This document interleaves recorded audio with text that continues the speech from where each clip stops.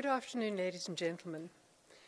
I'm Professor Stephanie Burton. I'm the Vice Principal for Research and Postgraduate Education at the University of Pretoria, and I'm your Program Director for this event.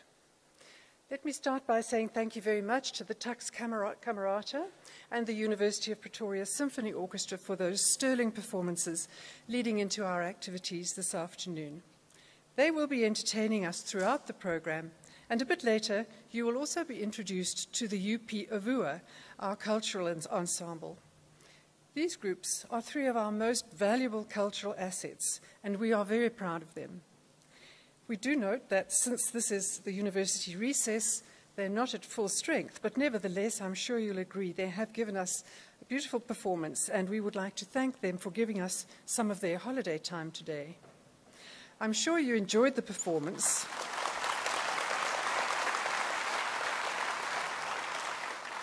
I can tell you enjoyed the performance.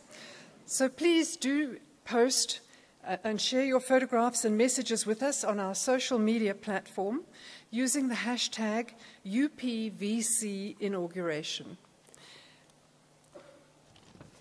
I'm sure we can give them another round of applause for their performances. Thank you. And please allow me now to make a few announcements before we continue with the official program. We kindly request that you either switch your cell phones onto silent or off, but not if you're going to tweet, for the full duration of the ceremony. In the event of an emergency, should we be required to evacuate, we urge you please to remain calm and locate the closest emergency and then exit as you are asked to. Our security staff will direct you to the closest exits. The Aula lawn, which is out that way to the north, has been identified as the emergency gathering point. The paramedics are seated in the auditorium should their services be required by anyone. The bathrooms are situated in the foyer that leads off the Aula, left and right of the exits. And finally, ladies and gentlemen, in the case of load shedding, which we are not expecting, there will be a few seconds delay in darkness, and then the generator will become operational and power will be restored. Ladies and gentlemen, you will be requested to rise in a moment when the academic procession enters the auditorium and to remain standing until you are requested by the Chancellor to take your seats again. At the end of the ceremony, you will again be requested to stand and to remain standing until the academic procession has left the auditorium. Please do note that at the conclusion of the official inauguration ceremony, everyone who is here is invited to the reception, which will take place in the Rautenbach Hall, directly below this auditorium. We also have a special congratulations book, which is available in the foyer, just outside the doors, and we would request that you please do contribute by writing a short message of congratulations to our new Vice-Chancellor and Principal. The book will be available all afternoon, so you will have plenty of time to write your message and to sign. Ladies and gentlemen, you have all received a printed program. You will notice that in the first section, that section is one continuum, up to the point where the Vice-Chancellor and Principal has formally been inaugurated. We will not be making announcements in between the various stages up to the point of the investiture by the Registrar. And lastly, I would like to draw your attention to the fact that the words of the national anthem, which will be sung at the end of the proceedings, are printed in your program. In closing this introduction, I would like to say it is an honor for me to welcome you here today to this inauguration, and also to be greeting Professor Kupe and his family on this very important occasion.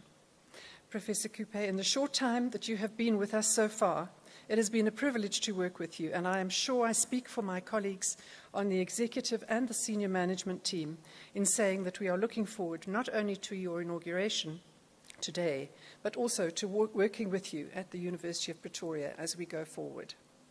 Thank you.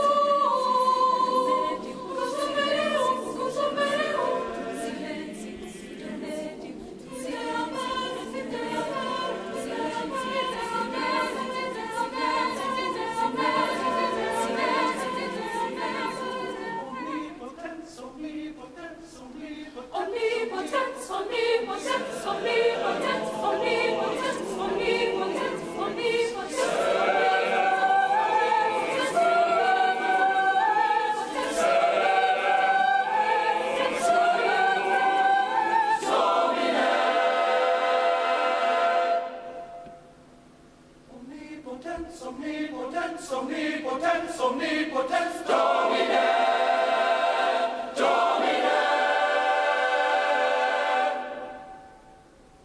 Omnipotens, omnipotens, omnipotens, omnipotens, omnipotens, omnipotens, omnipotens, Domine, Domine, de celis a regalibus eribus venit,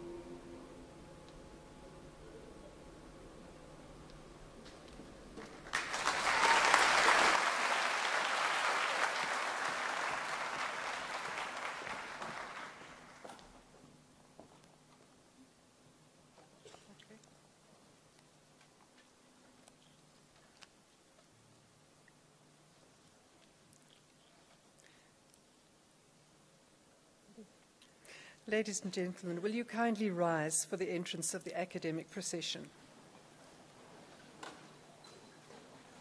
Domine,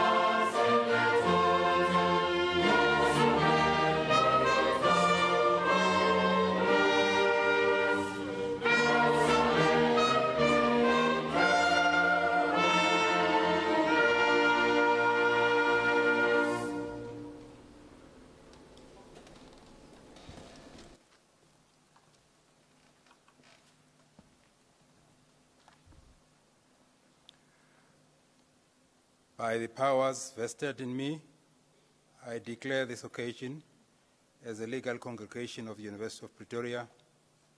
Please take your seats.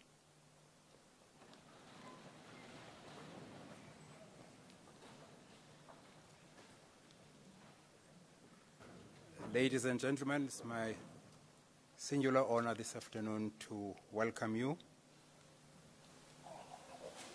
I am Lumkile Wiseman Kotlu, Chancellor of the University of Pretoria. It is my great privilege to extend a hearty welcome to all attending this inauguration of Professor Tawana Kupe, the 13th Vice-Chancellor and Principal of the University of Pretoria. As is appropriate on such occasions, I would like to extend a particular word of welcome to the Director General of Science and Technology, Dr. Phil Mjwaha, current and former chancellors, vice-chancellors and principals, chairs of council, deputy vice-chancellors, vice principals and other members of the executive and institutions representing institutions of higher learning throughout our country. Well, ladies and gentlemen, I apologize for not being able to name the universities and the vice-chancellors and also chairpersons of councils and former vice-chancellors. There was just not enough time to collect all the names. And sometimes people confirm and they don't turn up at the last minute. But please feel all welcome. We really appreciate the fact that you have taken the trouble and the time to join this very important event in the history of the University of Pretoria. Deans, deputy deans, heads of departments, professors and associate professors of this and other institutions, members of the University of Pretoria Student Representative Council, members of the academic and professional administration and support staff, donors, supporters, alumni and friends, members of the media, although I cannot see everybody here, but I'm told that Mrs. Mbeki is here. I really want to extend a special word of welcome to her. It's really a privilege for us to have her joining us at this very important event. Ladies and gentlemen, in such distinguished company, it is impossible for me to welcome everyone individually. So please be assured that each and every one of you here is most welcome. Thank you for making the time to share this historic moment in the university's journey with us today. Above all, it is my pleasure to welcome our most important guest this afternoon, Professor Tawana Kupe and his family and friends.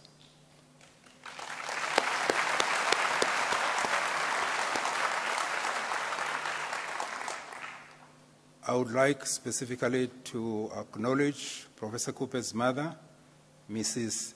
Ndihila Kupe, who set him on the journey to academic success.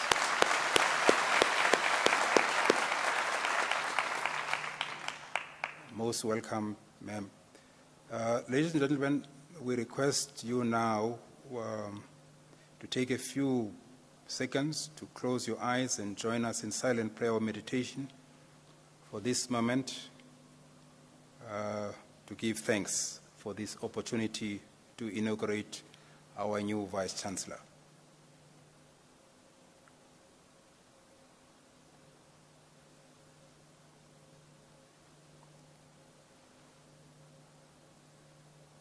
Thank you very much. Today, on 23rd March 2019, this proud institution embraces the dawn of a new era in its long and distinguished history. Today, we inaugurate the 13th Vice-Chancellor and Principal of the University of Pretoria and also achieve a momentous milestone on the institution's transformative journey as we welcome the first Black African Vice-Chancellor and Principal to assume this position.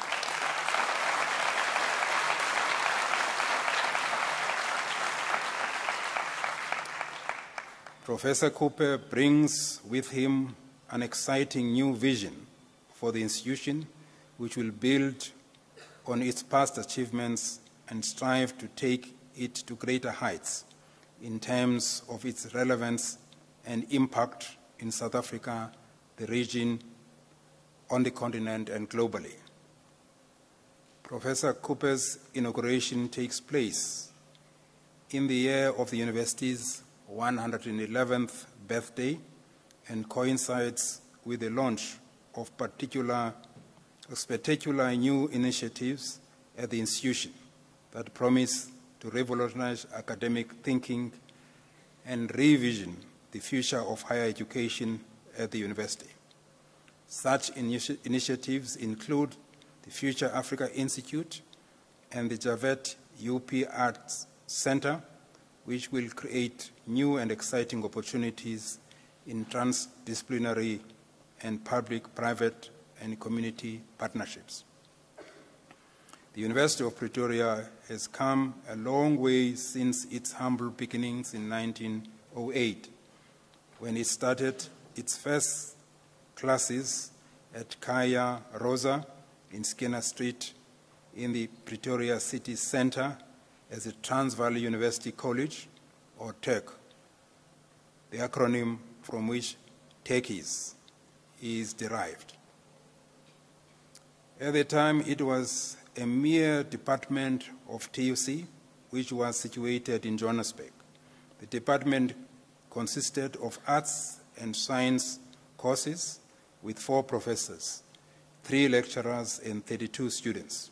Today, it is one of the largest universities in South Africa, with a dynamic community of more than 50,000 students and approximately 6,000 staff members from diverse backgrounds and cultures, showcasing South Africa to the world.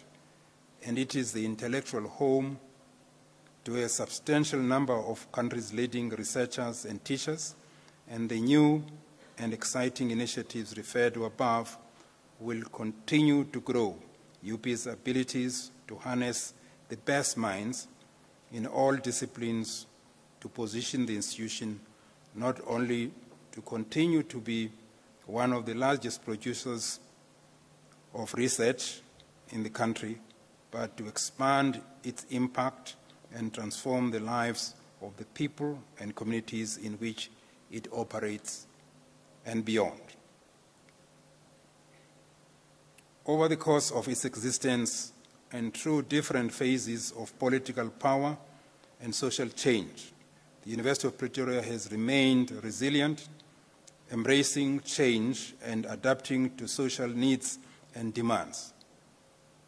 It has been unwavering in its commitment to academic quality and is recognized amongst the top 2% of the universities worldwide. The university's vision has always been forward-thinking and uncompromising in its commitment to providing the best possible education to our students, positioning them to do great things in our society. We are continuously transforming the corporate and research landscape through innovative thinking and the high caliber of our graduates. More than 250,000 alumni have passed through the doors. Many have already become leaders in their fields, both locally and internationally, whilst others are firmly set on the path to success. Under his leadership, the university will continue to work towards a more equal and prosperous society and to address the global challenges we face, including those related to poverty, inequality, climate and environmental degradation, prosperity, and peace and justice. Thank you again for sharing this occasion on which we celebrate and support Professor Tawana Kupe and his team as they build and write this new important chapter in the history of the University of Pretoria. Before I take my seat, let me also offer my sincere thanks to colleagues from within as well as without the university who will be participating in the ceremony today. Thank you to those who will add glamour to this occasion. I think you have heard a little bit of that already. These include the University of Pretoria Symphonic Orchestra, its conductor, Gerben Groden, and his musicians, the University of Pretoria Camerata Choir, conductor Dr. Michael Barrett, and Camerata Choir members, and the University of Pretoria's Ovua Cultural Assembly, conductor Mxolisi Duda, and Avua Choir members. Finally, I would like to thank the participants in today's program, as well as members of staff from various professional support services departments and students who have been involved in the arrangements today, and the diverse group of individuals and companies that contributed in various ways to making today a memorable occasion.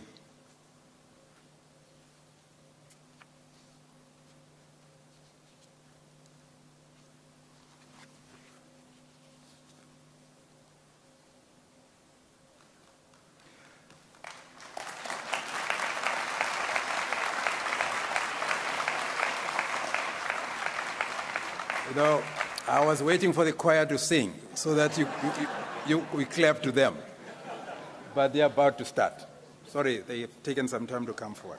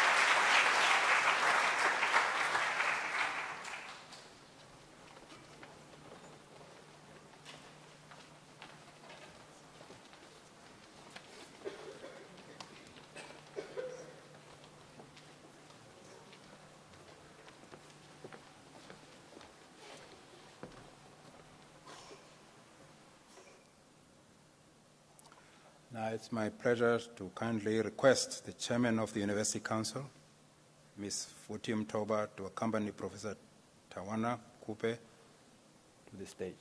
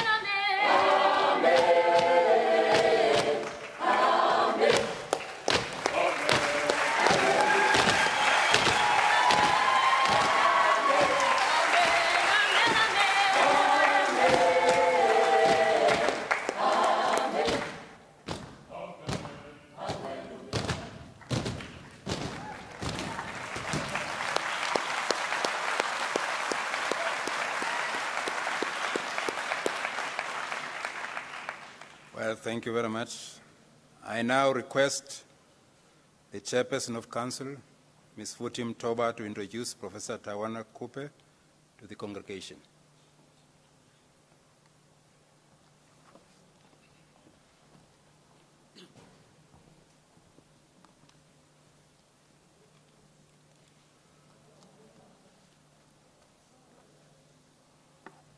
Mr. Chancellor, it is my honor to introduce to you and the congregation Professor Tawana Kupe. Professor Tawana Kupe was appointed Vice-Chancellor and Principal of the University of Pretoria in 2018, with his duties commencing on 14 January 2019. Prior to his appointment as Vice-Chancellor and Principal, Professor Kupe served as the Vice Principal of the University of Witwatersrand, WITS, responsible for the daily running of the university and the coordination of operations across all executive portfolios. Prior to this appointment, He held the rotating vice principal post for 1 year and also served as the Deputy Vice-Chancellor for Advancement, Human Resources and Transformation.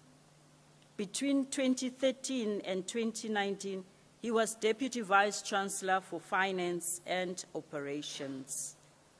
Professor Kupe served as the Executive Dean of Wits, Faculty of Humanities for 6 years, between January 2007 and December 2012. After serving as the head of the then Wits School of Literature and Language Studies and the founding head of the Media Studies Department. Prior to joining Wits, Professor Kupe lectured at Rhodes University between 1999 and 2001 and briefly acted as the head of Department of Journalism and Media Studies. He joined Rhodes from the University of Zimbabwe, where he acted in various academic capacities from 1988, including as chairperson of the Department of English, Media and Communication Studies. Professor Kupe holds a BA honors degree and a master's in English from the University of Zimbabwe, as well as a Doctor of Philosophy in Media Studies from the University of Oslo in Norway. Professor Kupe has a notable publication record, having authored several journal articles, books, and book chapters in his main disciplines, media study and journalism. He edited a seminal book, Broadcasting Policy and Regulation in Africa, with 2 other Wits University academics, Eric Wobi and Shirin Hassim. Edited Go Home or Die Here. Over the years, Professor Kupe has played a key role in establishment of select new innovatives at Wits. Most recently, he was the founding director of Africa Center for Studies of the United States, a multidisciplinary center focusing on critically analyzing the U.S. as a nation and society. The center has attracted academic and funding interest from leading U.S. university, foundations, and private corporations, and from Wits and across the African continent. The other 2 new initiatives of note are the Wits and Arts and Literature Experience Wave and the introduction of a fully fledged media studies program. WHALE was an interesting platform that showcased Wits' unique achievement primarily in the creative arts and literature across a range of disciplines in the humanities. He took a leading role in developing media studies as a major in the BA degree at Wits, and is also the founding member of Media Studies Department of Wits University, now one of the largest departments in the Faculty of Humanities. Professor Kupe is an active member of several civil society organizations, including Amabungane Center for Investigative Journalism, and is a chairman of a board of Media Monitoring Africa from 2005 to date. He is the inaugural convener of Judges for the Discovery Health Journalism Award. He also serves on the board of a major private company and is a member of the International Association of Media and Communication Research. Professor Kupe is a popular invited speaker, academic expert, a regular commentator on issues of media performance on radio, television, and the print media in South Africa for local and international media. Mr. Chancellor, on behalf of Council, it is my distinct honor and privilege to welcome Professor Kupe to our own, the University of Pretoria.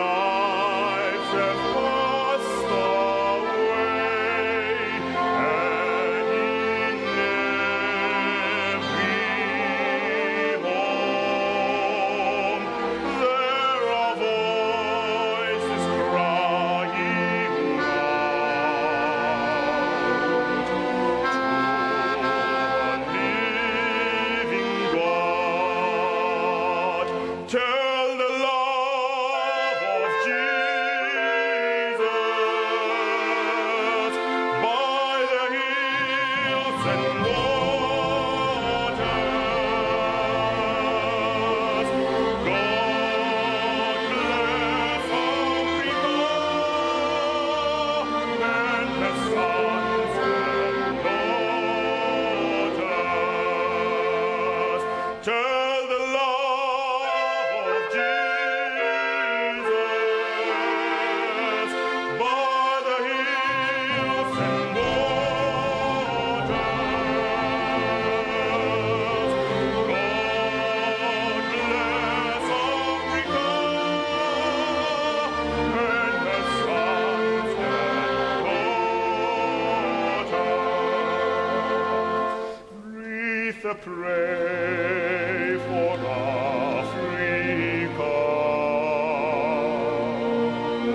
God, their fathers' love, may it flow and bless all hearts from his heaven above. Oh, lips when moved by grace, they so sweetly sing. Pray for peace in Africa.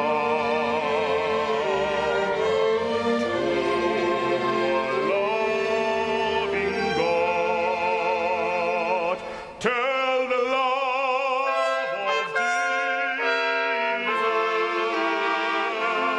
by the hills and waters. God bless Africa and her sons and daughters.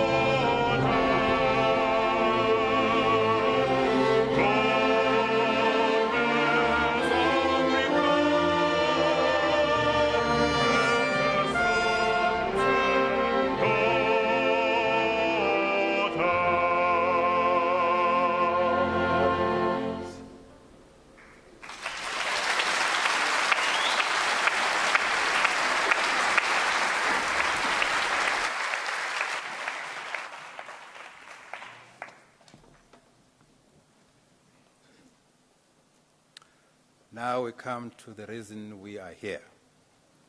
It is my pleasure to call on the Registrar, Professor Caroline Nicholson, to perform the investiture.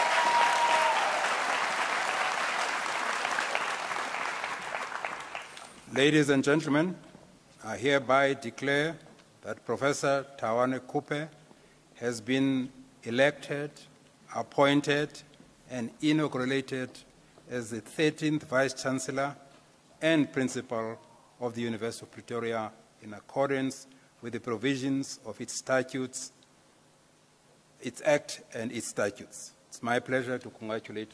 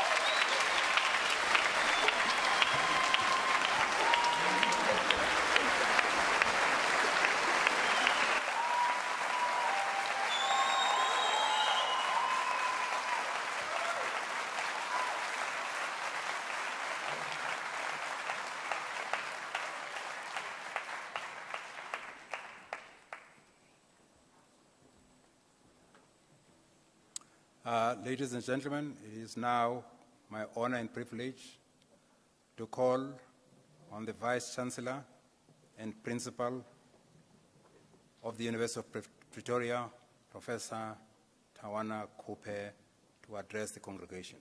Professor.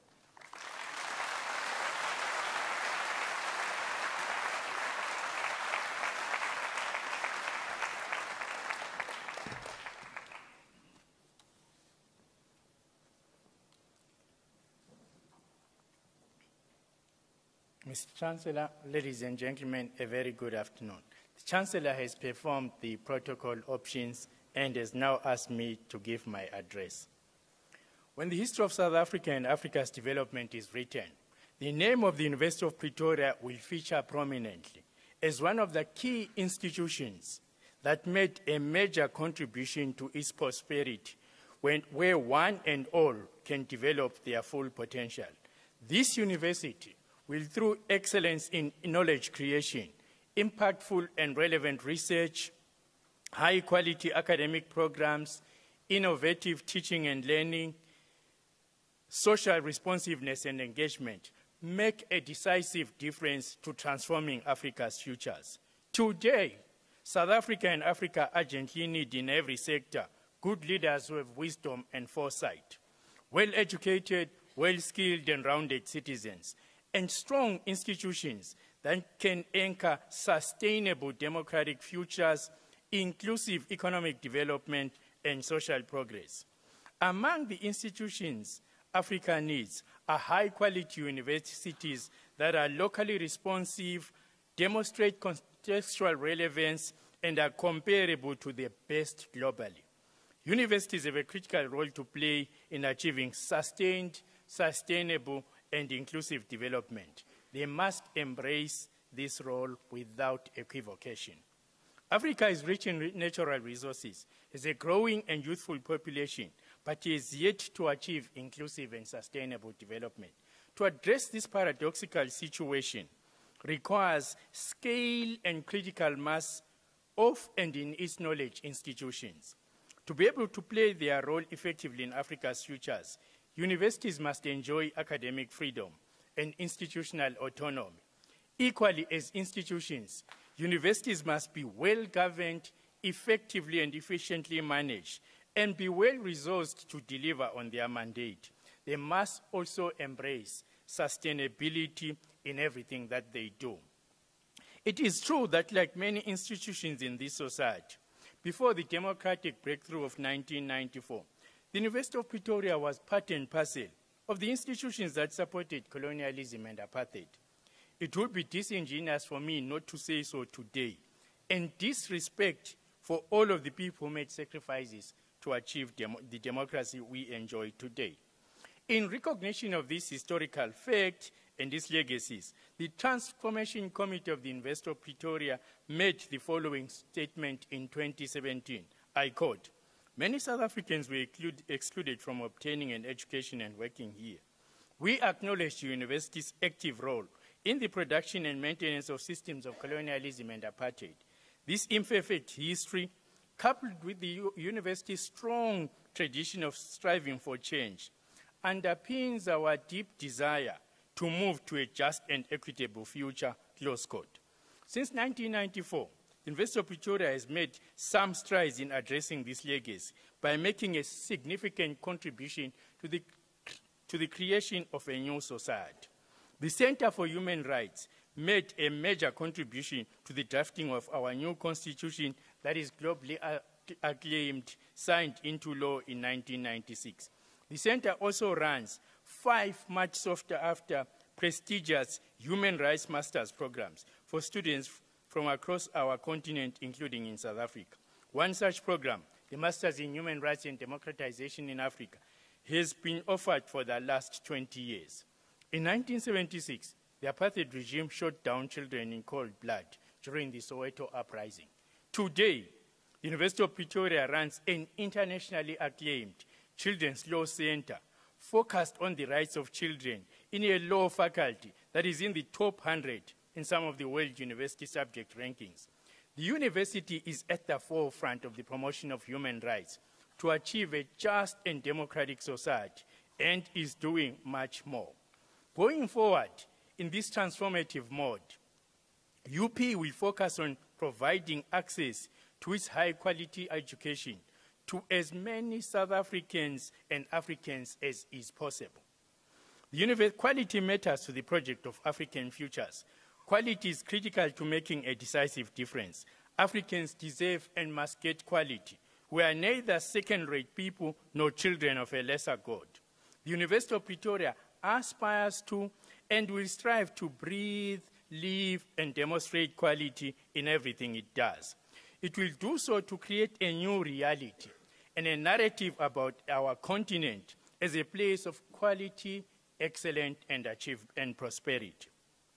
UP is known for and enjoys a high reputation for the quality of both its professional and research-oriented academic programs. As a result, its graduates are able to enter and enjoy success in the careers they choose. 93% of our students gain employment 6 months after graduating, or continue with their postgraduate education. We're working to make this figure around 100%. UP is going to work on further deepening this quality in a number of ways. One of the ways in which we're doing so is improving the academic qualifications of our staff. And these qualifications, as we stand and sit here today, 66% of our staff have PhDs. We compare favorably to our local and global peers. An increase in the proportion of staff with PhDs means we can increase our postgraduate supervision. Also means we can have the capacity now to do the kinds of complex research, knowledge production, and teaching necessary to transform our continent and its circumstances.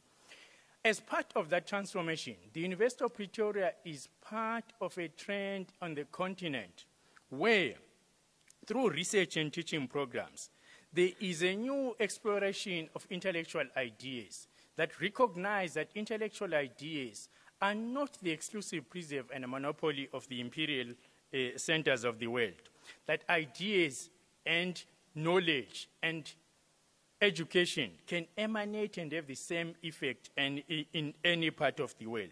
As part of this trend, as the Chancellor said, you will find that at UP, increasingly across many disciplines at UP, we are taking a multi, inter, and transdisciplinary approaches to knowledge creation. There's an emerging consciousness about the limitations of single disciplines in addressing the complexities of our continent. So increasingly, what I sense in the last 2 months that I've been in the institution, that my colleagues are searching, grappling, and groping for new paradigms of understanding our continent and understanding the world. And out of that, they're beginning to create new ways of learning and new ways of understanding. One should not talk deeply about a renaissance, but it appears at the University of Pretoria, and there is a new renaissance on the horizon. In the context of a renaissance in thinking or rethinking our intellectual directions and beacons, we at UP will continuously reform and transform our curriculum. Pursuant to this goal, UP has an institution-wide curriculum renewal and decolonization strategy and program. The content of our curriculum is changing, and is going to change further in the following ways. To reflect an innovative engagement with the local, the continental, and global, in ways that will enable our graduates to be contextually grounded within our locality in South Africa and the continent, yet demonstrate global awareness. Curriculum transformation will, in large part, be driven by a decolonizing imperative which says knowledge is produced at multiple points globally, not just the centers of imperial power.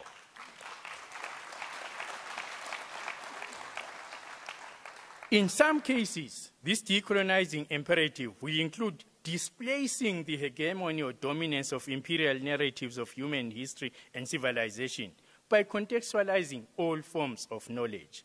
In place of the dominant and colonial imperial narratives, we will place at the center of the curriculum the diversity of human histories and narratives. And in that diversity, the voices, the achievements, and the civilizations created by Africans will have a place.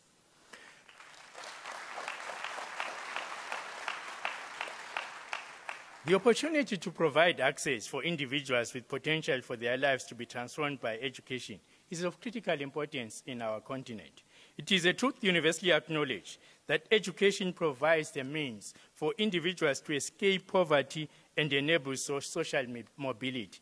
In our continent, where community and family is important, it is not only the lives of the individual that changes, but the lives of the extended family as well.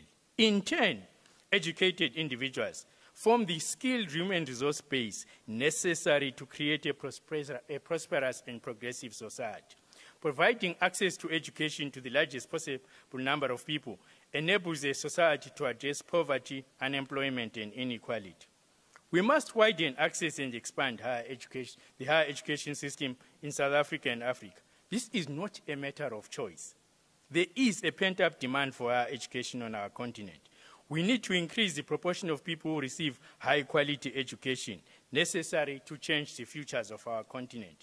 Only when a large proportion of people in our continent are highly educated will we be able to achieve global competitiveness. We must address the structural and financial issues that impede access to and expansion of higher education as a matter of urgency. We must not make excuses, because that is to quote underdevelopment. In the case of UP, in this regard, we've done the following to expand access and will continue to do so. UP is the largest contact and residential university in South Africa. In just the last 3 months, we admitted just over 10,000 new students, and our total enrollment is 55,000. By 2025, the university intends to reach enrollment of 75,000, with 30% of enrollments in postgraduate programs. This is not to play a numbers game. It is what the continent needs here and now.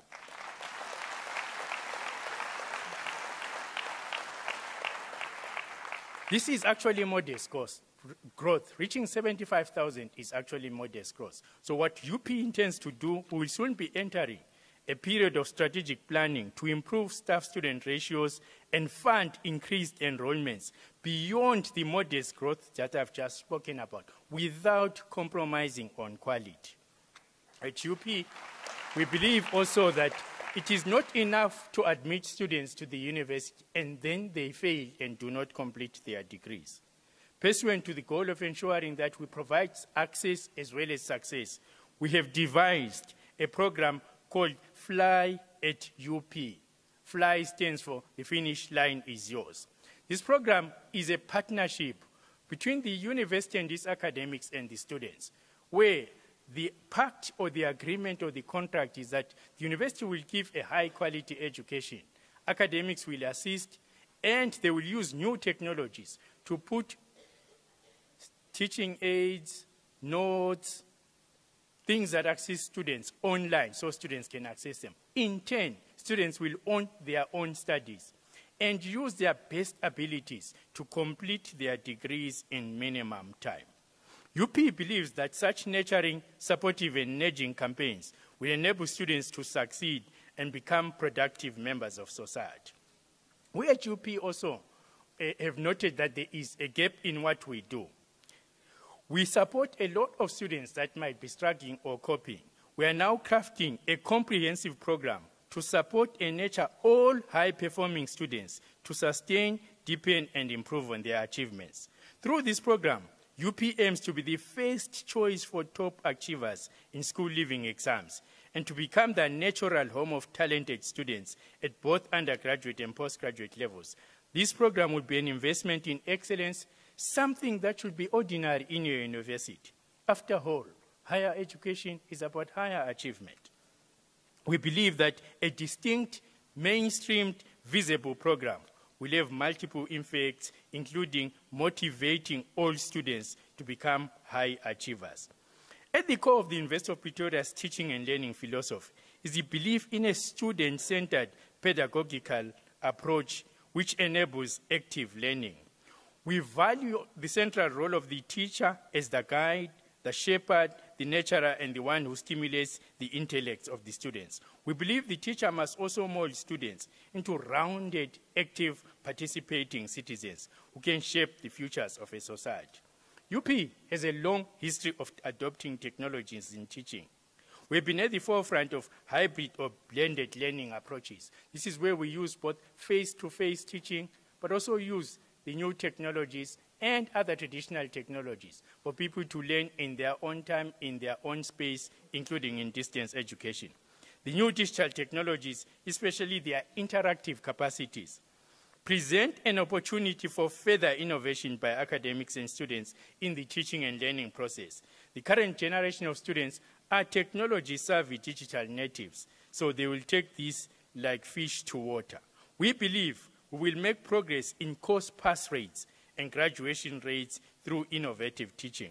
We'll continue to make the process of learning empowering so that students develop the autonomy and independence that makes them able to make intelligent, independent, informed decisions, which is an important attribute that prepares them for the world of work. Speaking of the attributes of a graduate, at UP we have a very, very clear view of what our students should come out like. Through high-quality teaching, inquiry-led and innovative participatory learning that we offer our students, we want our students to attain critical thinking and analytical skills, high-level research and writing skills, adaptability to change, resilience, creativity, and the ability to acquire habits and a culture conducive to lifelong learning. One of those habits includes a love for reading. In the current context, which can be called the age of data, we teach our students how to handle and critically analyze diverse, large data sets for research and informed decision-making in any context. Mr. Chancellor, ladies and gentlemen, UP prides itself in being one of the leading research-intensive universities in South Africa and Africa. The University of Pretoria produces high-quality, cutting-edge research that is transformative, impactful, and relevant to creating African futures. We do measure up to our strapline, research that matters. We have a rising international profile, evidenced by the fact, as the Chancellor mentioned, that we are in the top 2% of universities in the world, according to some rankings, and by the growing number of areas in which we have attained global excellence. 35 UP researchers are in the top 1%, according to the Web of Science Index as of 2019. Using the data verified by the Department of Higher Education and Training, we are one of the largest producers of research units of all universities, especially if you look at the 2017 data. We are one of the largest, if not the largest, producer of doctoral and master's degree graduates. We host at present 235 postdoctoral fellows, and we're currently in a process to increase that to 500 postdoctoral fellows in the shortest possible time. We have 15 A-rated scholars, and at 435, we have the largest proportion of rated researchers in South Africa. UP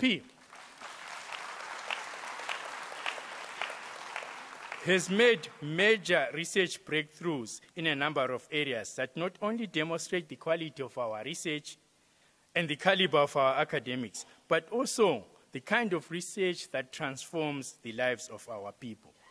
I could use this whole speech to talk about all of those researchers and academics that have made breakthroughs, but allow me today to say to you, in this hall, there are many such researchers, and among them, the person most of us have heard of in the last 2 weeks, Professor Mashudu Shifularo, who through using 3D technology has enabled a person to regain his hearing capacity. He tells me, you ain't seen nothing yet. And this will be true of most of our researchers. In the QS rankings of 2018, we were ranked in the top 200 universities globally in 5 areas: agriculture and forestry, archaeology, architecture and the built environment, law, theology, divinity, and religious studies. In other rankings, we ranked highly and have recognized strengths in food security and biotechnology, as well as law, engineering, accounting, the arts, humanities, and social sciences, as well as the biological and life sciences. Our business school, GIBS, is ranked #1 on the continent in some rankings. We will put in place strategies to take our research performance to the next level by sustaining the high-quality research we currently do, improving the quality of research in more areas, and supporting new emerging areas. 4 things are core to the strategy we are going to pursue going forward. Innovative research ideas, attracting, retaining, and retaining leading, emerging, and a new generation of researchers. Partnerships and collaborations across the continent and the world, and world-class infrastructure. UP already enjoys infrastructure that is comparable to some of our peers, but we believe that we need to attain the status of world-class infrastructure. Our future research directions lie in pursuing more inter, multi, and transdisciplinary research that solves Africa's real challenges. Collaborations with our partners across the world will focus on joint research on African issues, co-authorship, and staff-student exchanges. We will make strategic appointments to increase the proportion of distinguished international academics, recruit more postgraduate students, and increase postdoctoral fellows. These strategies will increase high-quality research output and nurture the next generation of researchers. We'll be raising resources to get world-class infrastructure to enable us to do the kinds of research that our peers from the industrialized countries of the North take for granted. In this, we'll partner with our alumni, philanthropic organizations, wealthy individuals, and the broader UP community. Ladies and gentlemen, Mr. Chancellor, there are 3 examples, 2 of which you mentioned in your speech, Mr. Chancellor, that demonstrate UP's capacity to take research to the next level, to be serious about solving South Africa and Africa's complex and sometimes intractable challenges. I will mention these 3 examples today, but in doing so, I might be leaving out many other research programs and programs that this university undertakes. I only mention them, as the Chancellor did, because they are very recent, or there are very recent developments in them.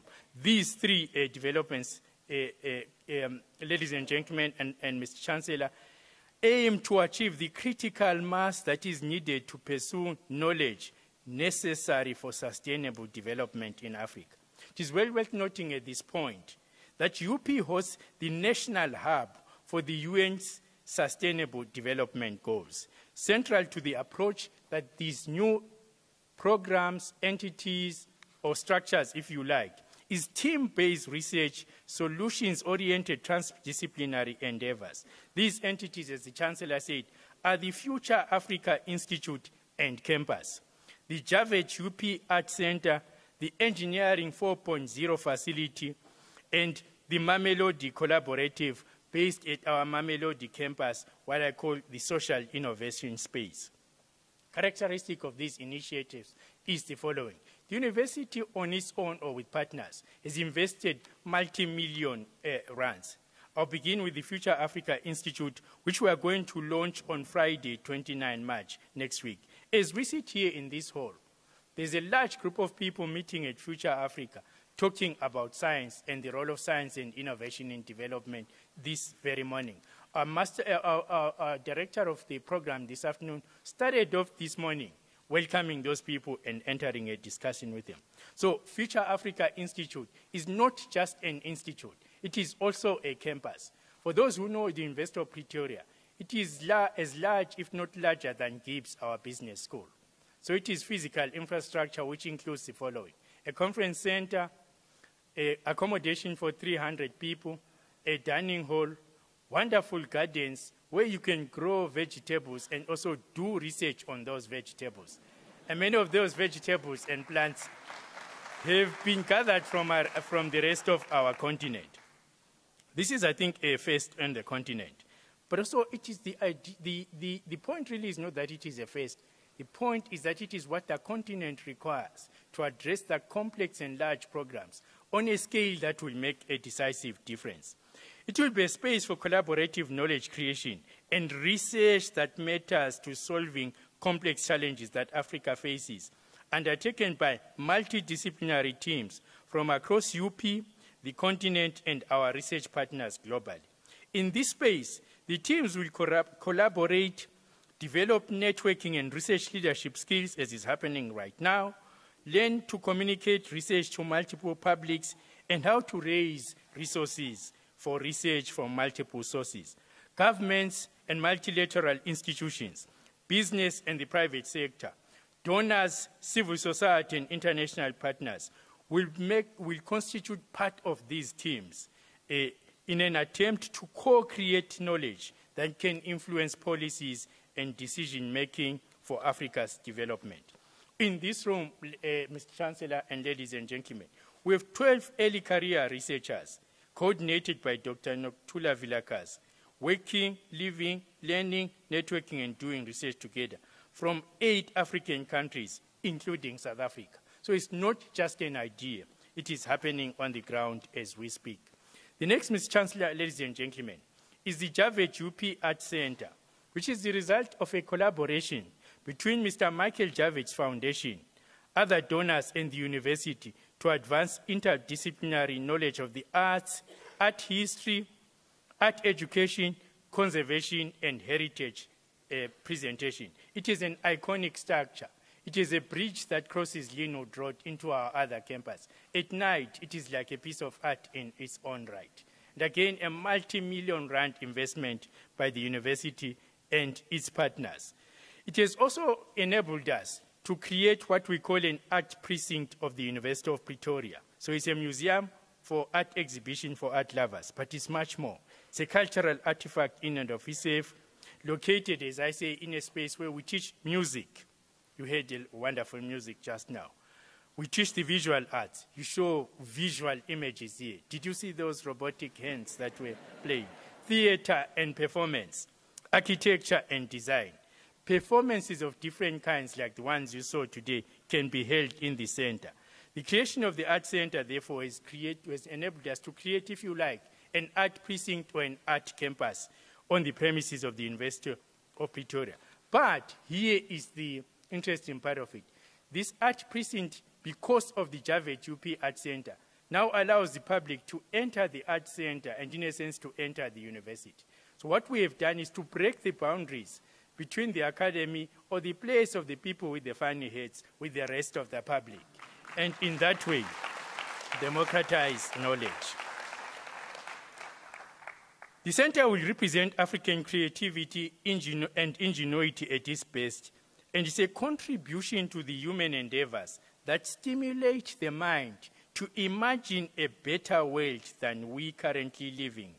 Nothing, Mr. Chancellor and ladies and gentlemen, feeds democratic instincts like the artistic imagination. The third, Mr. Chancellor and ladies and gentlemen, is something we call Engineering 4.0 facility. This is where UP is decisively entering or participating in what is called the fourth industrial revolution. This facility, which is physical buildings, laboratories, and other, located near future Africa, is another multi-million rand investment where we're still raising money, and we hope to attract partners from the private sector, governments, and other organizations. The idea here, Mr. Chancellor and ladies and gentlemen, is that the integrated laboratory and live traffic facility will enable the Faculty School of Engineering to combine its capacity in road engineering, sensor technology, and data science to further the goal of intelligent transportation systems, where more economical solutions are provided for the provision, operation, and maintenance of transport infrastructure. It is where we are experimenting and designing what is called smart transportation systems and smart cities. In these facilities, we're also aiming to test what are called autonomous vehicles or driverless vehicles. This facility is also possible because of a partnership with the state's road agency, SANRAL, which is interested, of course, in critical issues of transport development, which is key to economic development on our continent. Our continent is disjointed, even though it is one geographical mass, because we do not have the cost-effective, modernized technology-driven transport systems that could link it up and create and realize a large market. The fourth, Ms. Chancellor and ladies and gentlemen, is a project located at one of our campuses, which is called the Mamelodi campus. Yes, the Mamelodi campus is not a place this side of town we've just called Mamelodi. It is in Mamelodi Township. So we have a presence in one of those geographical areas that were created in the apartheid era, but we work there in order to do a number of things. In this campus, in the township of Mamelodi, a group of academics from different disciplines work in concert, led by the Dean, Professor Ntabiseng Ogude, who is one of our best administrators and academics. While it is not new, innovative developments are unfolding in this space all the time. The Mamelodi Social Innovation Space, as I prefer to call it, enables access for students who do not initially gain entry into the university. In other words, it is those students who fail to get what we call the points to enter into the university. What you could do with them is say, tough luck, you can go. We can't do anything for you. What we do at the Mamelodi campus is to actually recognize their potential and give them supportive programs to the extent that they then gain entry into the university's programs. It offers enriching programs and library information space also for learners from select schools in Mamelodi. It also offers veterinary clinical services for the community. All of you who might have grown up in a township know that we didn't bother to take our dogs and cats to the clinic. But in Mamelodi, through our facility, the community takes their dogs and cats to a veterinary facility. At our Mamelodi campus, we're also doing something innovative. We have an innovative architecture and urbanism program that seeks to reimagine spaces planned through an apartheid logic that can be transformed to create the best environment for living, recreation, and leisure. We seek to ensure academic excellence serves a purposefulness that sustains humanity and provides hope. At the Mamelodi campus, we've gone further. The situation of townships or areas where there's low economic development, overcrowding, and lack of recreational and other facilities is not unique to South Africa. You even find it in developed countries like the United States. So we have forged a partnership and collaboration with Rutgers University in Newark, in a community which is depressed and where African Americans live. And with the support from the Kresge Foundation in the US, we are trying to co-create knowledge that can provide imaginative and innovative solutions to student performance, but also to rethinking how one restructures the way people live and learn in such places. African challenges, after all, have resonance in social contexts similar to ours. What better do than to collaborate with our comrades in arms in the United States? You all by now have heard, and perhaps are even tired, of the talk of the Fourth Industrial Revolution. Some wonder when this is coming and whether it is coming. Some are frightened because they understand it will take their jobs. We at UP are quiet revolutionaries of the Fourth Industrial Revolution. Universities should lead in conducting the inter- and transdisciplinary research which will guide Africa's ability to adopt, adapt, and deploy new technologies, platforms, and applications effectively for sustainable and inclusive development. At UP, we are scaling up on this kind of creating knowledge and research, as well as teaching, training, and retraining for the new world of work that is imminent because of the Fourth Industrial Revolution, or that is actually happening in some sectors, for example, in banking. In a growing number of courses, we use artificial intelligence and bots for teaching. We use immersive technologies and applications to teach in mining engineering. 3 weeks ago, without leaving this campus, I walked in a mine in our Engineering 2 building, which is the building opposite this. I was walking in a mine together with the dean.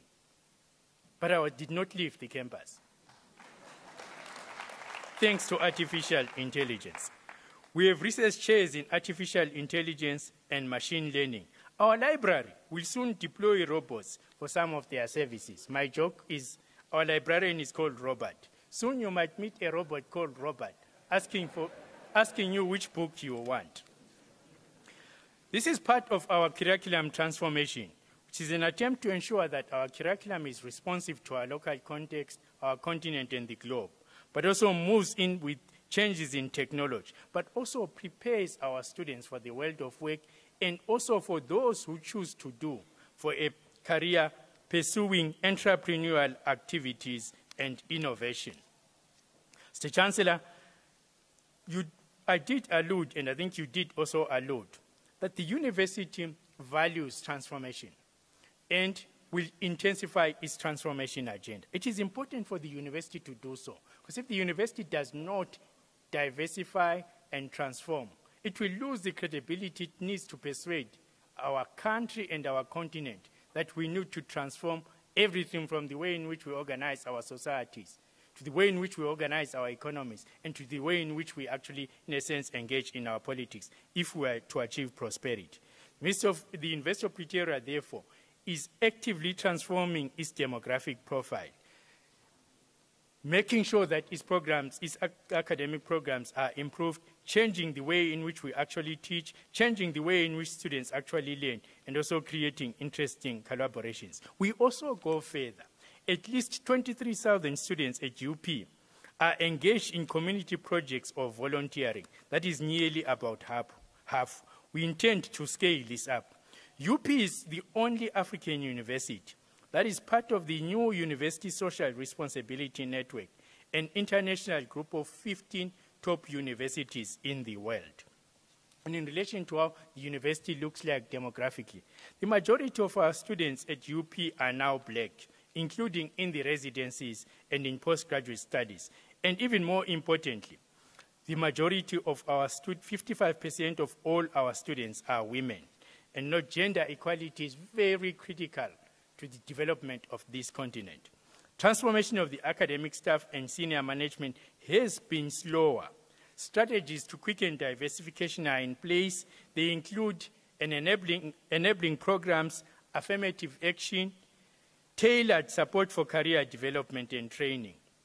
At UP, we're also placing energy into programs that disrupt the legacies of exclusion and discrimination. We want to ensure that we maintain a university where we address all forms of discrimination, harm and prejudice, including racism, sexism, all forms of gender-based harm and violence, religious intolerance, homophobia, and xenophobia. Our institution, going forward, will be celebrating all forms of diversity, and including the diversity that comes with being an African university that is firmly rooted and responsive to its South African locality.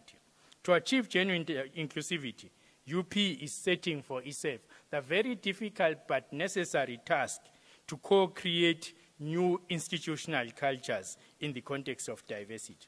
Mr. Chancellor and ladies and gentlemen, transformation in our current context has to address the financial barriers that still, despite recent progress, prevent access to high-quality education for missing middle students, and also result in situations where some of our students go hungry and do not have accommodation.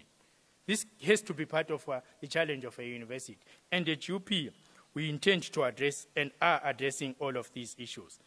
The divisions that arose between students and university management in 2015-2016 in the fees must fall context were unfortunate and most regrettable. A perpetuation of the animosity and acrimony and hatred by any means is not in the best interest of Africa's knowledge agenda.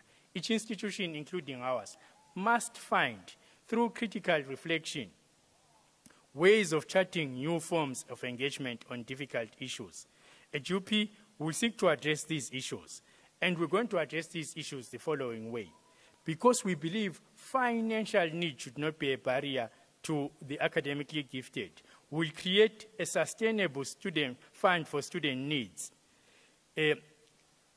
as a priority. And we'll do this by partnering with our alumni, our own students as well, and partnering with those who believe that education makes a difference. As I stand here today, Mr. Chancellor and ladies and gentlemen, 14 of our students and a pastor, Mr. Ladman, who is a congregation around our university, are walking from Cape Town on a campaign called At Walk for Success.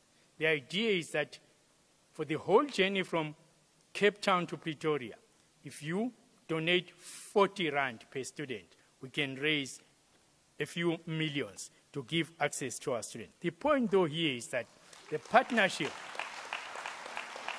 we're going to adopt those strategies that are a partnership between the students, the university, and the broader community and the nation in South Africa to address financial need for our students. We also, therefore, need to actively pursue a transformative social agenda that strengthens the influence of the university as an agent of and an advocate for social change.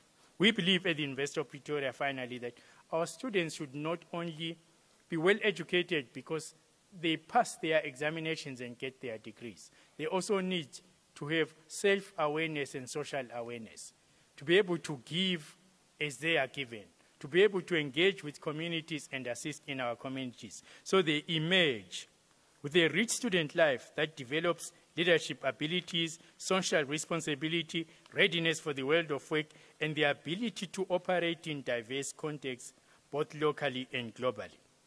The university, therefore, will encourage activities that build active citizenship. For example, participation in clubs and societies, participation in professional associations and networks, pursuing hobbies, giving to charity. We will discourage ethnic, narrow political, and exclusively race-based associations. We also, Mr. Chancellor and ladies and gentlemen, aim to ensure we are the sporting powerhouse of South Africa.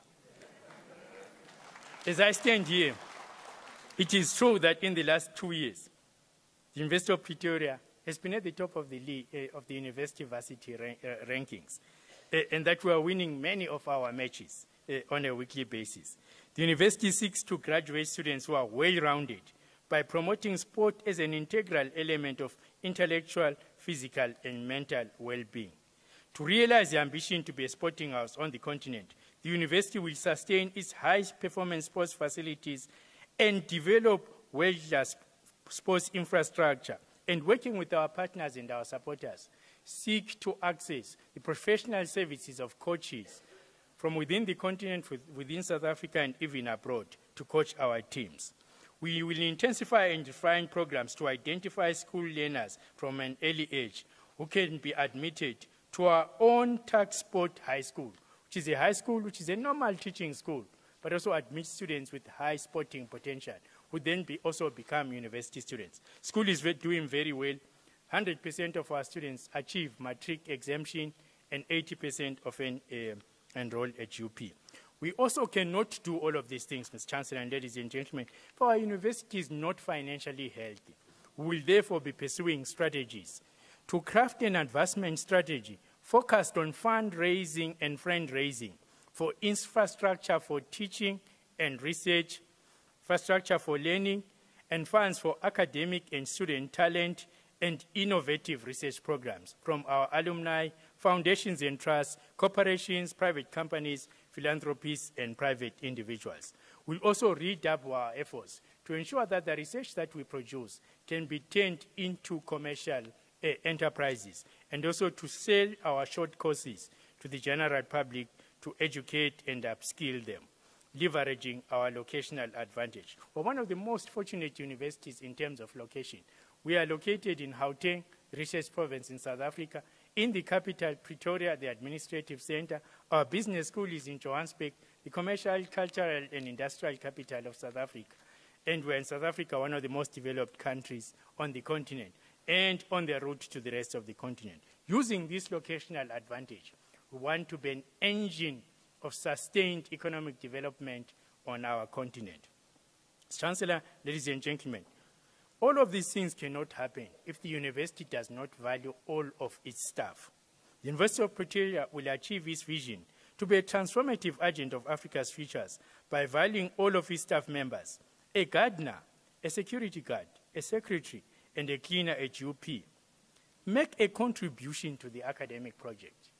The lady who makes tea is helping the professor to be a top professor. They are not just making tea.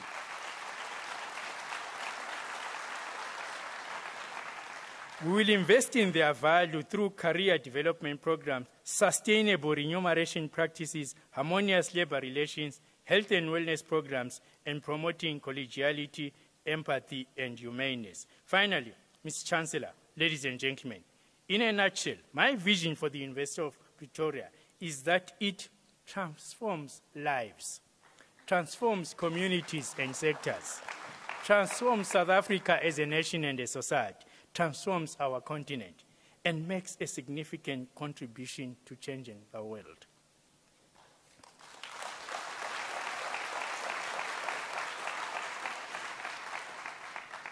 I thank everyone who has made it possible for me to be the first African and 13th Vice-Chancellor and Principal of the University of Pretoria.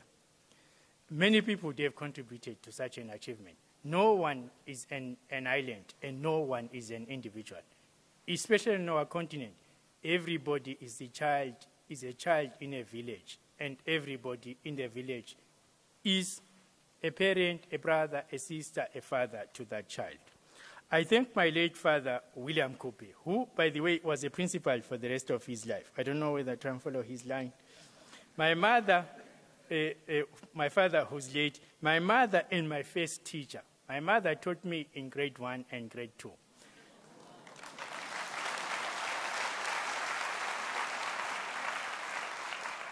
If I might say so, if it was not for my mother's good teaching, I would not be standing here today as the Vice-Chancellor.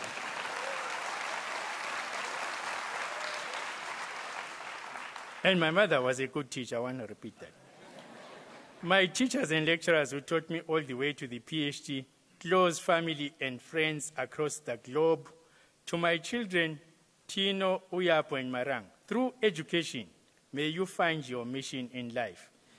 Thank you to the UP community for the warm welcome and support. Together, let us decisively transform South Africa and Africa's futures.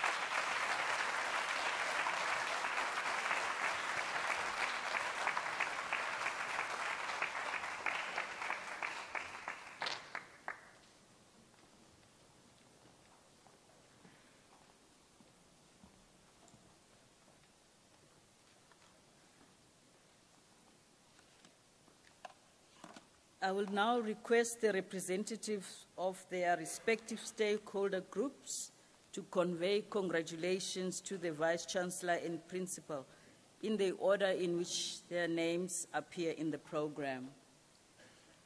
I'll first like to call upon the Chairperson of the Student Committee, Mr. David Kabwa, to convey the message to the Vice-Chancellor and Principal on behalf of the students.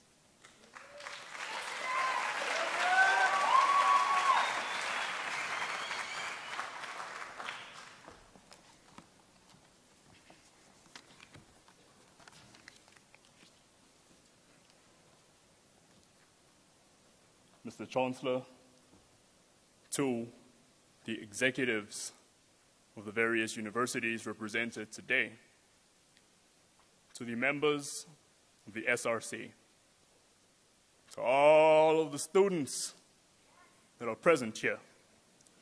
Today, we are standing on a ship that is about to depart for waters that shine with the spark of excitement. You see, when I speak about a ship, I do not speak about the ship, but I speak about a voyage that we are about to partake in, and this is a 5-year voyage. We gather today in this place to witness a new horizon.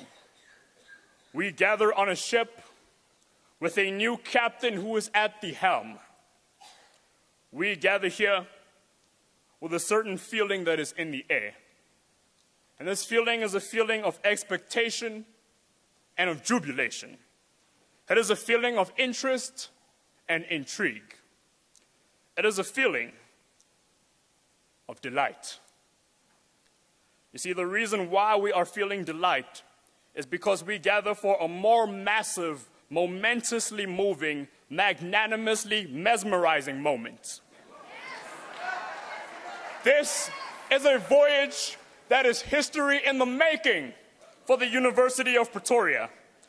As a student in the University of Pretoria, I am proud to be a part of this occasion because you see the winds that blow on these sails.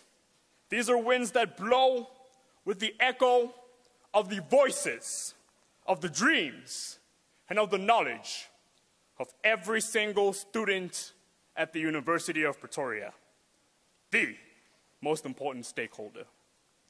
We are focused and we are fiery. We are driven and diligent. We are critical and connected. We are students in the best university in the country. And you see, to steer a ship in the opposite direction of the wind would not be an easy task. And that is why, at the helm of the ship, you are going to need an individual who is for the students. And this is why we realize as students that we have a lot to deal with. As we look at this new horizon, we see that it is riddled with landmines. There are sharp rocks and very many obstacles to overcome. When we look at this voyage, our destination is academic success. And we look out, and we smell the seriously salty sea air.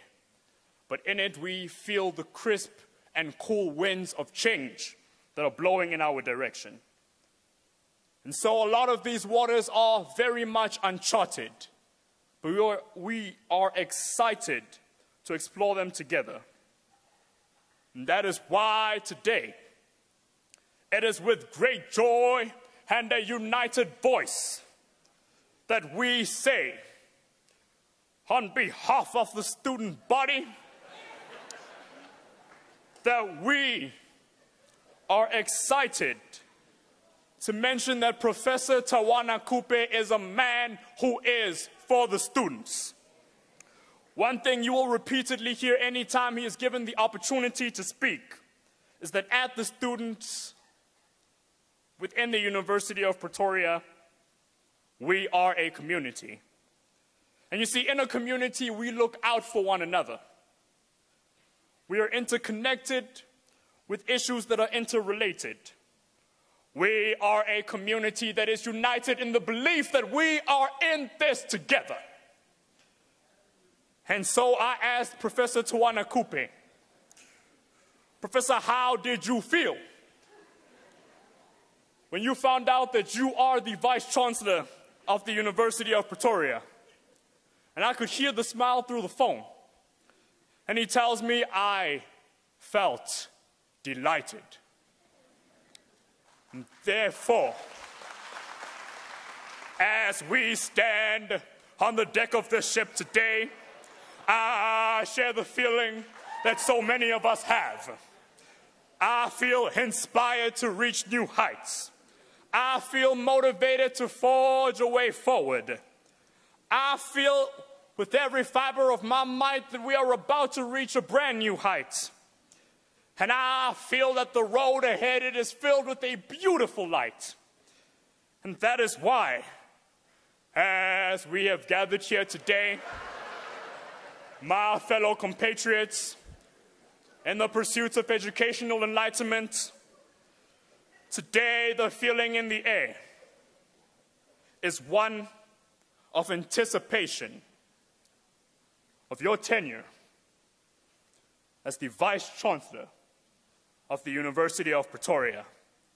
That is why, with great delight, I stand before you on behalf of the student body to say, Professor Tawana Kupe, we welcome you as our Vice-Chancellor and our Principal at the University of Pretoria.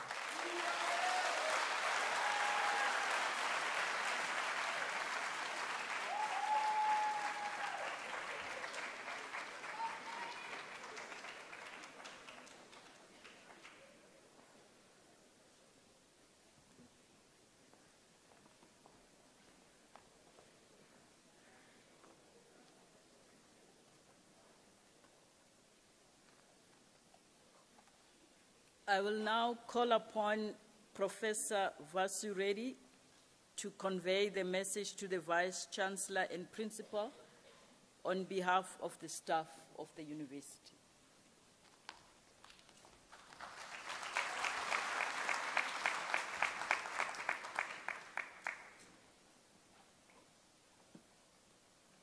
Thank you very much, Program Director. Professor Kupe, it is a humbling honor to share a message on behalf of all the staff of the University of Pretoria. Our 111-year-old journey continues today as UP begins a new chapter in its leadership with you at the helm. I have no doubt that you recognize that if we do not understand our history, and if we do not understand the relevance of our context, we risk repeating the failures of our past. As our country's and institutional history shows, change is both necessary and inevitable. It is how we adapt, mediate, and engage such change that matters in a way that recognizes, as you've said, our local, our continental, and our indeed global relations.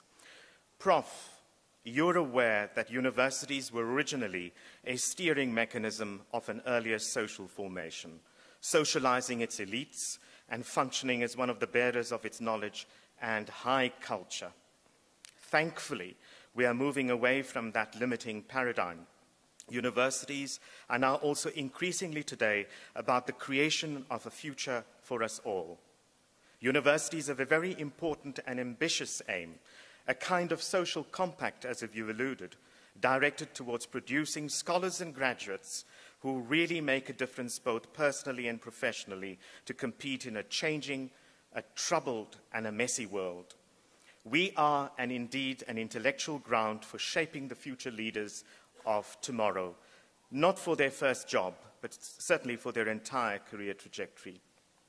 Beyond simply being a training space for graduates, the university is fundamentally a space for the pursuit of knowledge and ideas.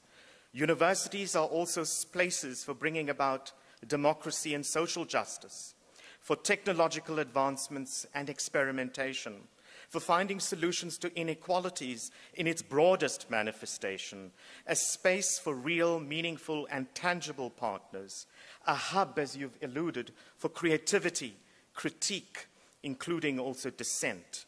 Quality education must therefore counter the risks of education backwardness for the economic competitiveness within which we find ourselves.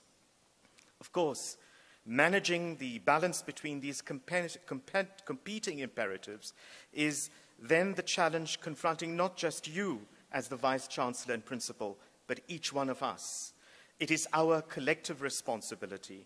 Together, we must be responsive to the diverse and multiple needs of the economy and society by not shying away from addressing the historical disparities induced by the divisive legacies we have inherited. Like you, we believe in real partnerships that should encompass the very core activities of the university and direct towards building of its peoples, improving institutional capacity, changing our cultures to becoming facilitative and enabling while we remain intellectual, efficient, organized, creative, inquisitive, innovative, and interactive, striking a balance between national responsiveness and global competitiveness, between demographic representativity and cosmopolitanism, goes to the heart of the academy. These, I'm sure, Prof, you will agree, are non-negotiable. We should nurture the values that are powerful too. We must encourage respect, dignity, collegiality, while also simultaneously being decisive and reflective. We must build trust, listen, inspire, care, and support, even in the midst of dissent and the spirit of academic freedom. The values we strive towards and espouse should be holistic: integrity, impartiality, excellence, community, openness, civility, freedom, and responsibility, for example, are not unique to a university. These values come to us from our parents, from our ancestors, our teachers, and the ordinary people who leave imprints on our lives. Prof. Kupe, I recall Frank Rhodes, who argues in The Creation of the Future, the role of the American university, that the university can be a dinosaur. It is huge, it is lumbering, it is endearing in its own way, yet in several ways it seems unsuited to today's world. Is it a thing of the past, unnecessary in an age of the internet and online learning? Like Rhodes, I believe the university is an imperfect institution, but it is also an irreplaceable resource. The university is our national and international treasure, and so it must be preserved, not simply because of nostalgia, but because we are being deliberative to advance the knowledge domain through renewal and change. After all, the university in its founding definition is a community of teachers and scholars, and it is a space made for learning. This is not simply the task for students, but for each and every one of us who are members of this community. A metatext of your address, Prof. Kupe, is precisely about this. One is the capacity to continue to educate oneself over a lifetime, and the other is the opportunity to get started if we have not already started. As we commemorate Human Rights Month, today is also a reminder of the commitment of UP to upholding a culture of human rights, tolerance, and democracy. Your vision statement and interventions have repeatedly made explicit an openness to difference and inclusion. This is a firm and unambiguous posture which we must embrace. An open university is also what we continuously aspire to, especially as we approach the national elections on the 8th of May. As all of us can presently attest, the road ahead, Vice-Chancellor, is not going to be uniformly smooth. In fact, we should not expect it to be. There will be potholes, crevices, roadblocks, load shedding, literally and metaphorically. Yes, Prof, we will need together to steer the institution by bringing back the electricity and the light, to ensure that the academic project and vision you have envisioned so crisply is carried through amidst obstacle courses. And I believe it will be a progressive journey, a roadmap towards increased inclusion, intellectual diversity, access, equality, and representativity. It will no doubt be a journey replete with its own challenges, but more importantly, it will be one of exciting opportunities, innovative ideas, tangible achievements, and meaningful change. Prof, we, the academics, and the support staff, the workers, join you in embracing that change. So, as you begin this new chapter at our remarkable institution, we recognize that the university is always under construction. It's work in progress. It's unfinished business. Let us remind ourselves the University of Pretoria, like the capital city and the country in which it is based, is a place of contested ideas, vigorous debate, and true learning. We look forward to working together with you to reshape, indeed, to reimagine the future of UP in distinctive and positive ways.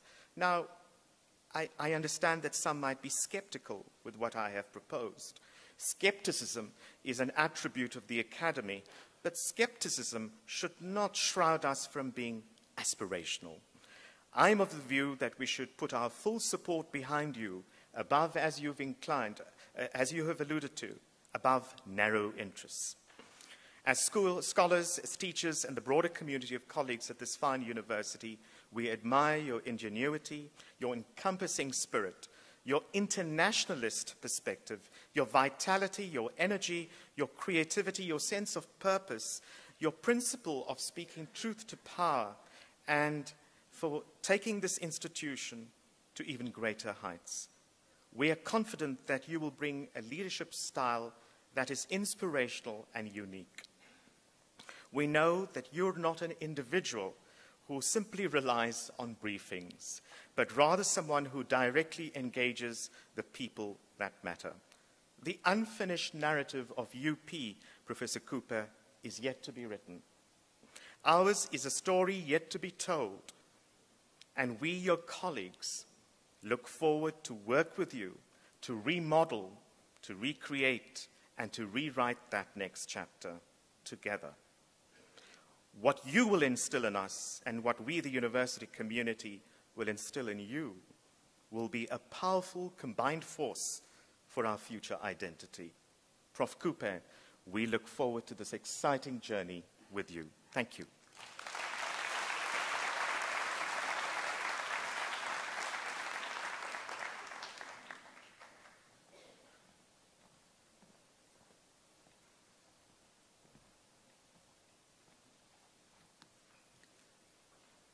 I'll call upon the Acting Director of Human Resources, Ms. Patience Mushungwa, to read the congratulatory message on behalf of UP-affiliated unions.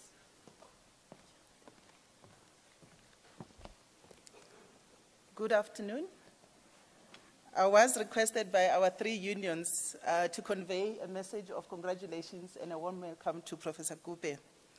The message from Mr. Joseph Makasa, who is the UP branch chairperson of the National Education, Health and Allied Workers Union, which is known popularly as NEHAU on campus. It reads as follows: revolutionary greetings to colleagues, students, and guests. I'm sure you all expected the revolutionary part of it. NEHAU at the University of Pretoria branch congratulates Professor Tawana Kupe on his appointment as the Vice-Chancellor of this beautiful institution. We look forward to working jointly with the Vice-Chancellor to transform the university and to reposition it as an employer of choice. We encourage the Vice-Chancellor and the leadership team of the university in all their deliberations to always keep in mind the economic struggles of the workers that they face each day. And with those few words, we say, you are welcome, you must feel at home. Then the message from the chairperson of the University of Pretoria Workers' Union, which is popularly known as UVO, Mr. Chris Hattings, reads thus: Dear Professor Kupe, it is my pleasure to welcome you on behalf of the members of UVO, UVO represents employees of all categories at the University of Pretoria. We expect you to carry UP to new heights as a preferred employer to all UP employees, both current and future. UVO pledges to support you and our university within the bounds of our role to strengthen the university's reputation as a world-class institution and a preferred place of teaching and learning. Welcome, Prof. Kupe. And then our new baby on campus is an organization called the Academic and Professional Staff Association, APSA. And its chairperson, Mr. Eugene Maluleke, has said the following. APSA would like to welcome Professor Kupe warmly as our new Vice-Chancellor here at the University of Pretoria. We will be delivering a membership form to your office to join APSA. We do wish you great success in your new role. Warm regards, APSA.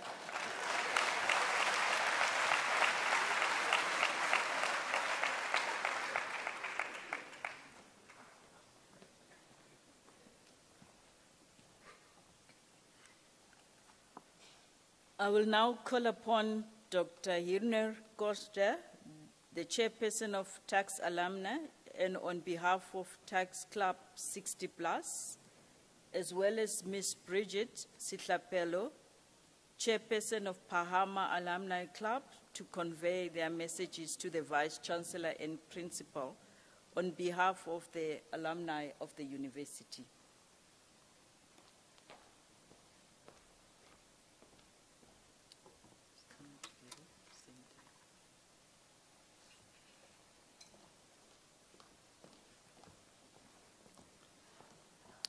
Ladies and gentlemen, on behalf of the more than 300,000 UP alumni, it is an honor and privilege for me to first welcome all the distinguished guests at this very historic event where the University of Pretoria is inaugurating its first Black African Vice-Chancellor and Principal in over 100 years. While I cannot mention each one by name, these guests are all current and former chancellors, vice-chancellors, principals, chairs of councils, deputy vice-chancellors, vice-principals, and other members of executives, deans, deputy deans, heads of departments, professors, and associate professors, our student representative council, members of staff, both academic and from support services, donors, supporters, alumni, and friends. Finally, also the members from the media. However, most important today, I want to express my sincere congratulations to you, Professor Tawana Kupe, on your appointment as the new Vice-Chancellor and Principal of the University of Pretoria, and wish you well and success in your new role. Having listened to the introduction of the Chair of Council and looking at your past experience, similar to the University Council's decision, I believe that you come to this position with more than sufficient experience at various levels to have been the appropriate candidate to lead the university with its challenging environment into the future. I believe you have a definite purpose, and also listening to you, you certainly do, for this university.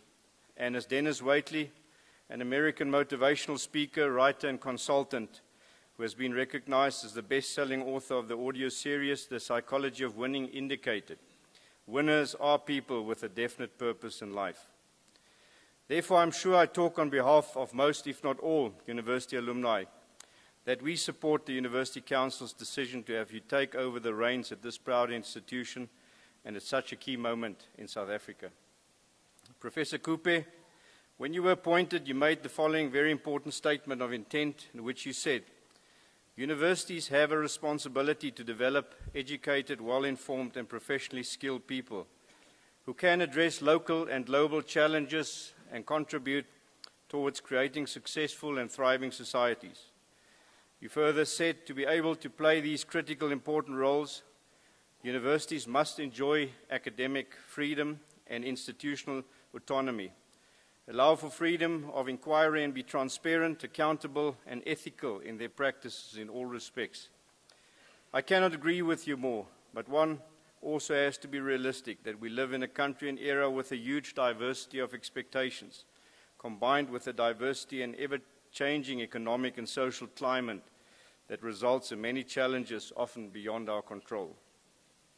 At the same time, you also indicated, and I quote, "I look forward to collaborating with my colleagues as we continue to create a diverse and inclusive university community, producing well-educated, well-trained graduates who make a contribution to economic and social development and help create the society envisaged in our Constitution."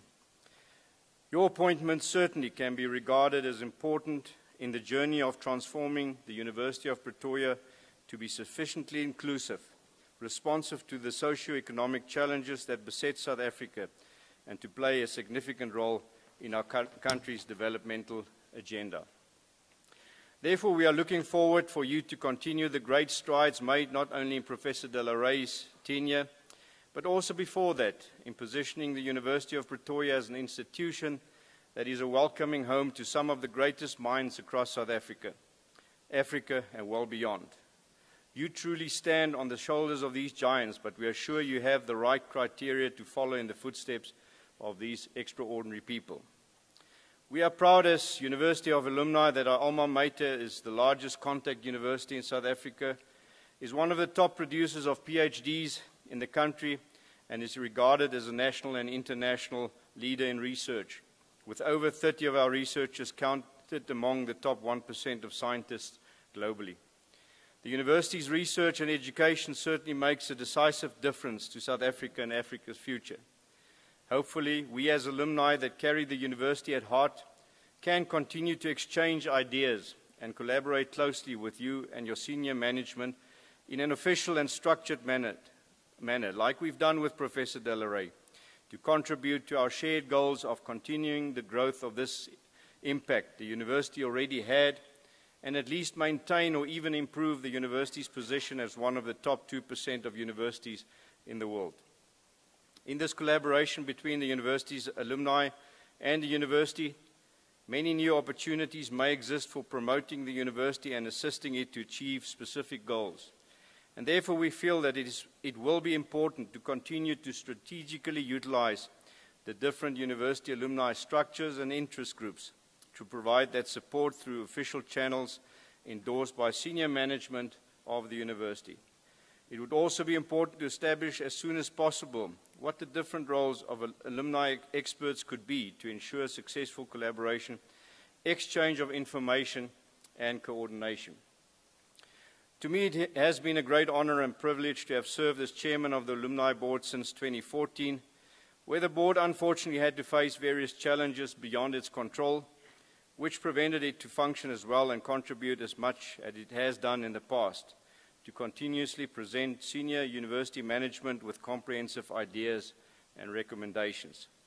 It is important to re-establish the proper structure and constructive relationships between an all-inclusive University Alumni Board and the university. Exchange of experience will be very useful, and interaction with regional and sub-regional alumni groups, as well as various interest groups such as those representing professionals, sport, culture, etc., can provide important opportunities to assist the university to excel on all levels of its various activities. Many university alumni are leaders in their fields, and I'm fully confident that their knowledge, experience, and expertise will provide important insights on further strengthening the activities of the university. Professor Kupe, once again, welcome aboard, and we wish you a very successful term as Vice-Chancellor and Principal of the university, and a special and highly memorable experience. Finally, in your endeavors, remember this quote from Dennis Waitley: "No man or woman is an island. To exist just for yourself is meaningless. You can achieve the most satisfaction when you feel related to some greater purpose in life, something greater than yourself. We know you have a lot of dreams for the university. That's good, as you need dreams to ensure that you're going to make a dream come true. Therefore, if the alumni and its board can play a part in supporting you and the university to achieve the most satisfaction and make your dreams for the university come true, we will be delighted to do that. Thank you."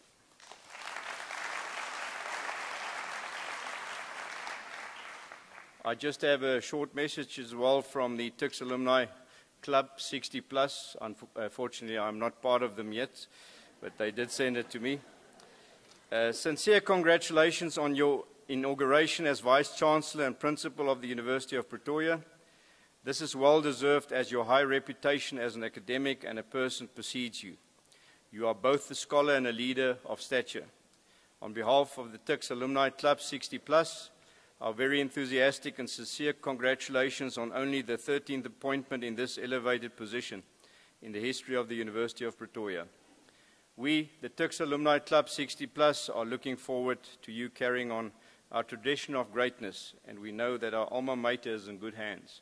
We support your vision to lead the university to even more successful and challenging horizons.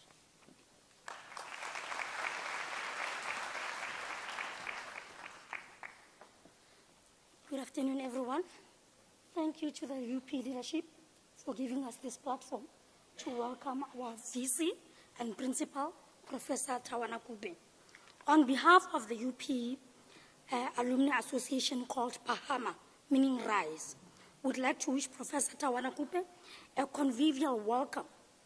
PAHAMA is a registered interest group and is part of the structures of the alumni of this institution. To say we are thrilled to have you, Prof, at the university is an understatement. We received this news with an air of great excitement and enthusiasm. Congratulations on your appointment, and thank you for the enthusiasm with which you embraced the invitation to become our Vice-Chancellor and Principal. Your appointment engraves a declaration of our full support. True to our creed, each one help one. Universities are unique institutions. They are places of transformation. They are places where lives are changed, where knowledge is acquired, where the future is forged. Universities are also places that are constantly being reshaped.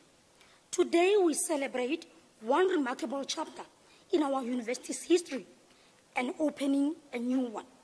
That new chapter begins today, on this day, with this inauguration of our first Black Vice-Chancellor and Principal, who is a seasoned academic and administrator with impeccable credentials. We believe that while significant and notable strides have been made by Professor Cheryl Dilaray, as well as those who came before her to transform this university, there is still great urgency to ensure that the grounds that many of us walked on many years ago become spaces of inclusiveness and reflect what a truly African university should be. As graduates have grown up and new alumni has emerged, the market has naturally evolved. There is now a whole new generation of alumni to consider and once worked well, but may now not. In short, it means the tactics may need updating and modifying for the new audience. We were once students in this institution who entered this university from a position of extreme inequality in terms of schooling, race, class, financial, and other factors. We entered in this institution from poor and disadvantaged backgrounds without cultural capital deemed necessary for success. But after years of traveling through treacherous terrains with long winding roads, steep slopes with each other by the sides, we finally reached our destination.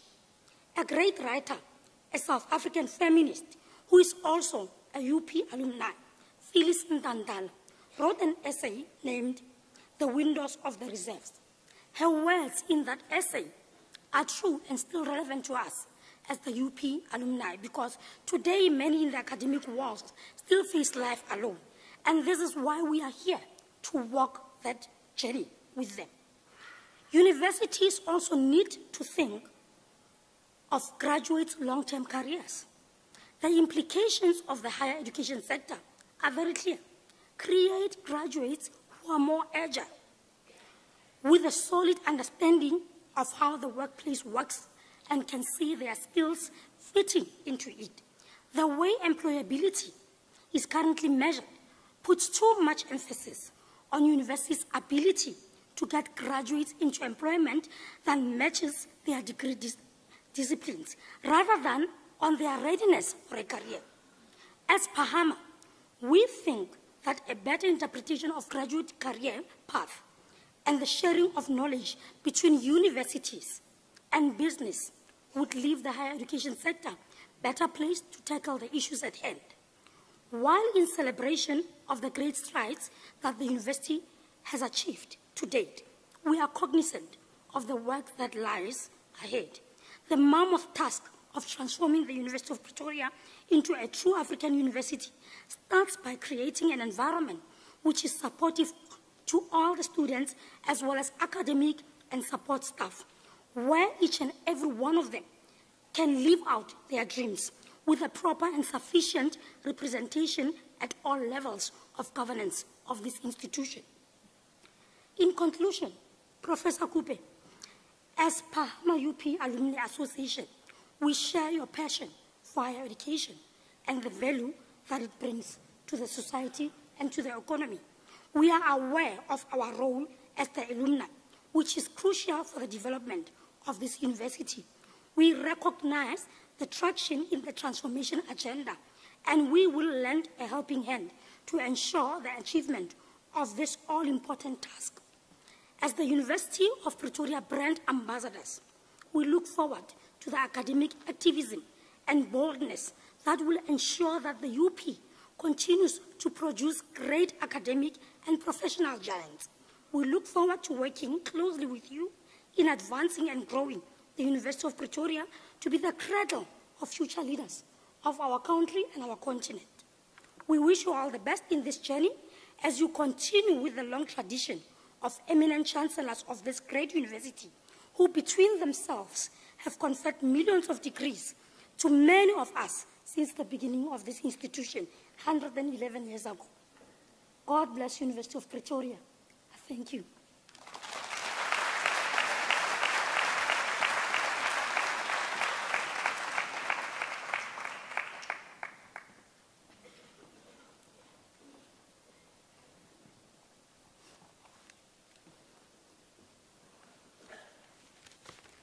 I will now call upon Dr. Phil Mjwaha, the Director General of the Department of Science and Technology, to convey a message to the Vice-Chancellor and Principal on behalf of the Minister.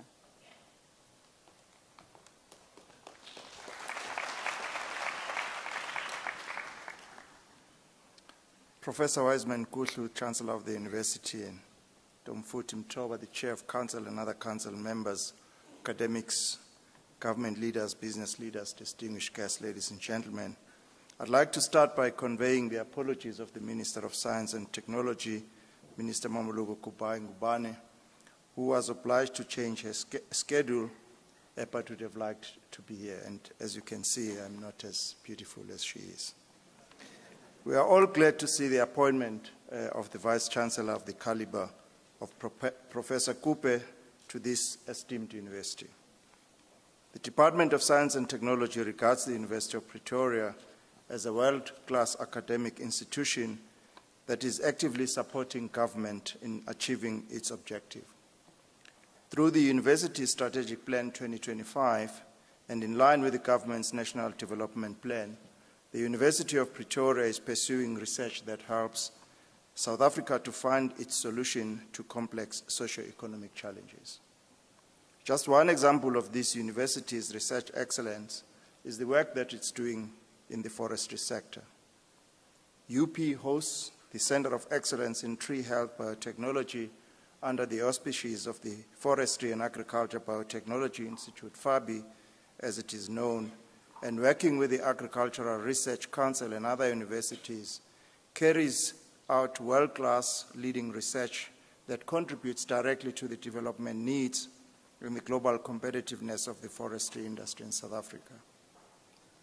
The Forest Molecular Genetics Program, which is also a joint venture with South African forestry industry partners and stakeholders as well, aimed at developing biotechnology applications for tree improvement on the genetic basis of tree growth, wood formation, defense against pests and pathogens, drought resistance, and reduction of the harvest time to enhance industry competitiveness is beginning to bear fruit.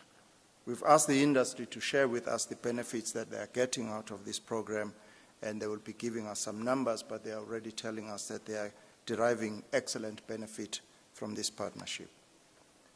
The university's centers and programs, too many to list here, support many government initiatives to make people's lives better, including efforts to embrace innovation and enhance the competitiveness and modernization of key sectors of the economy. So I was extremely delighted to hear Professor Kupe about the work that is being done in the engineering section as well as in the mining, because the two ministers from these two sectors have already asked us, how can we modernize the mining sector, and how can we in the transport sector begin to modernize our transport sector. So we'll be knocking on your door in our efforts to ensure that the work that is being done in this university, of course with the other universities, begin to shape the government thinking in this regard. One important collaboration, again, just as an example, between the University of Pretoria, Department of Science and Technology, the University of Pretoria is hosting the Center of Excellence in Food Security with the University of Western Cape. The Center of Excellence in Food Security is a virtual organization that brings together the expertise of numerous South African and international institutions and over 100 researchers across various disciplines to conduct research, build capacity, and disseminate findings that will promote a sustainable food system in South Africa. The research is concerned with the scale, nature, causes, and consequences of food insecurity in South Africa and elsewhere on the African continent.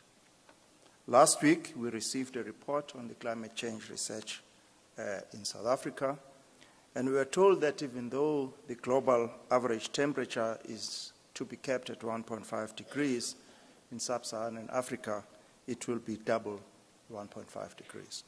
So you can imagine what that means in sub-Saharan Africa, and unless we have research that thinks about how we're going to address this challenge, in fact, this comes at an opportune time if we just see the damage that has happened in the three countries north of our borders. We also acknowledge the role of the university in the training of postgraduate students. Over a 12-year period between 2002 and 2014, University of Pretoria has consistently had the highest number of students enrolled for master's degree in engineering.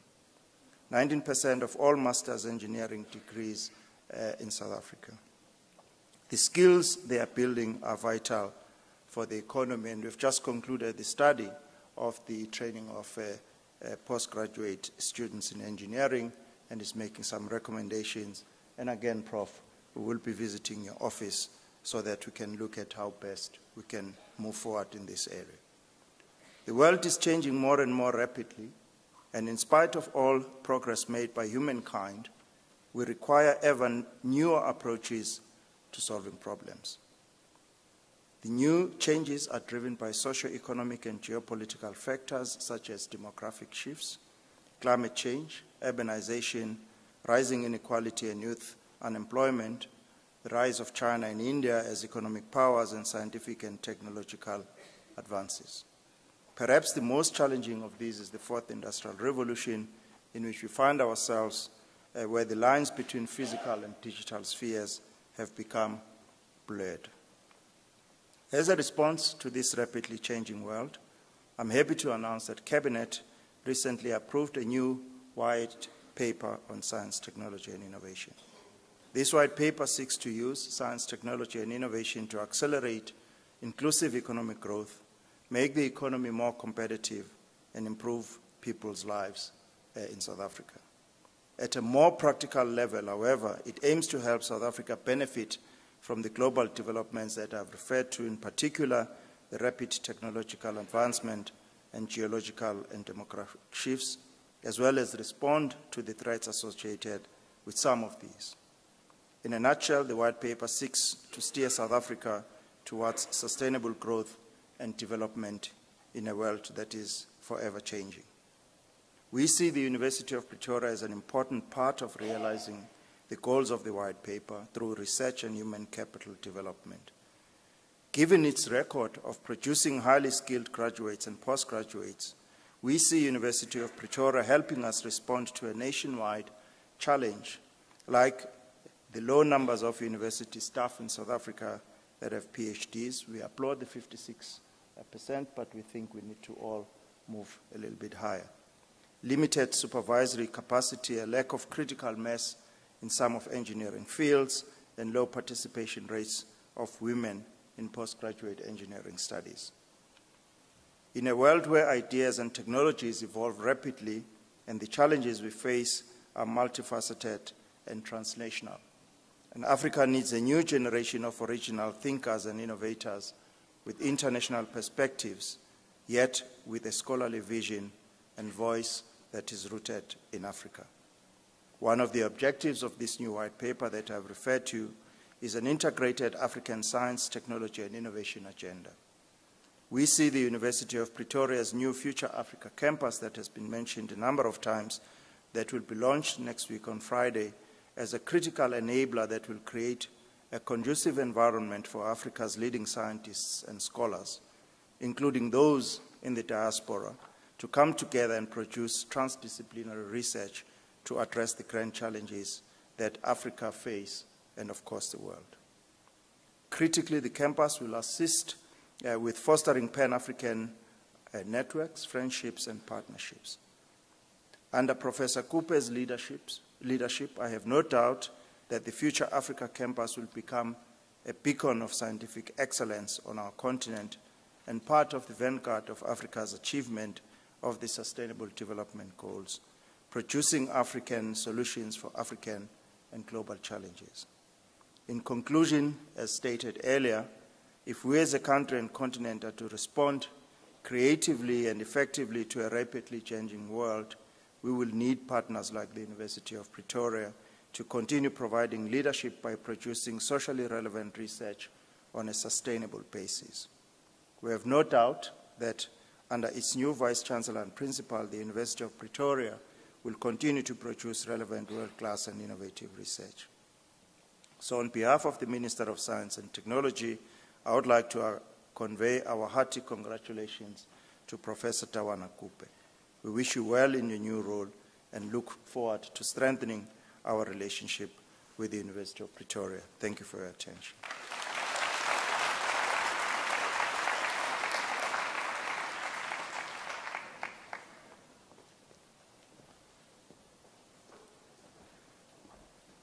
Well, ladies and gentlemen, another round of applause for the new Vice-Chancellor.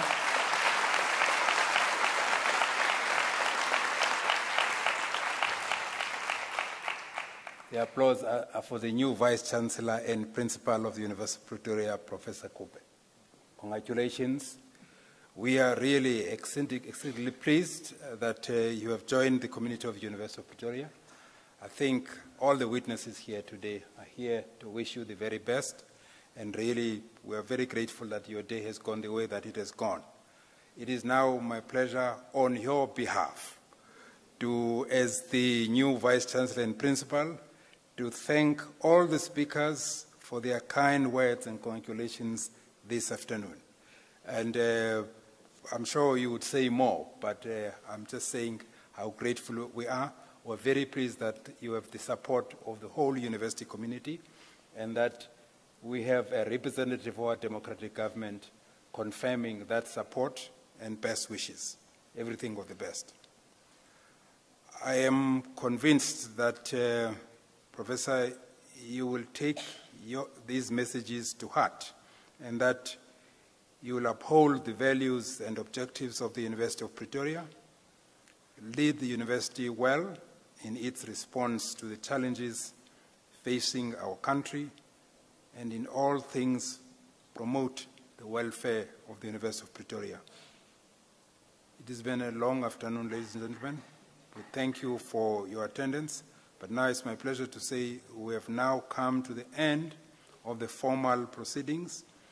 Before we close, I again wish to invite you to the reception downstairs, directly below this auditorium. Ladies and gentlemen, You are now requested to stand for the singing of the national anthem and to remain standing until the assembly has been dissolved and the academic profession has left the auditorium.